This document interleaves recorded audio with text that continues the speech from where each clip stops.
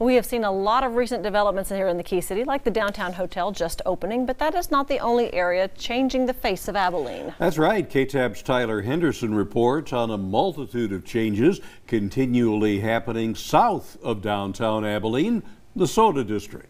Well, as you can see, a lot is happening down here in the SoDA district just behind me to my right. Construction on South 2nd and Oak. What's going to be an interior design shop that could be open by Christmas. Now, that's just part of a wave of growth and transformation that's happened in the last couple months in the SoDA district. I spoke to developer Tim Smith and the owner of that building right there, Lucas Gibbs, about the versatility that the SoDA district brings along with all the development coming in from downtown.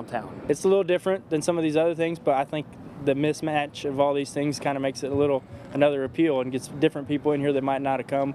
Yeah, that was the part I loved. It was kind of a quirky, offbeat little area with its own personality.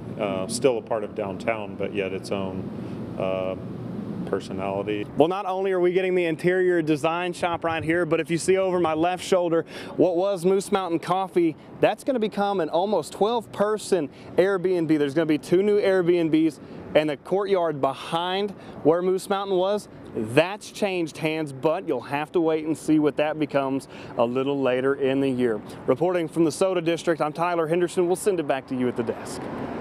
All right, thank you, Tyler.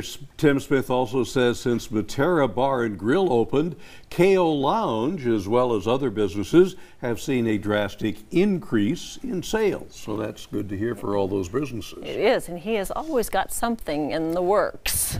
Always thinking. Right. Nothing personal, Tim, but always thinking. Always very creative. All right.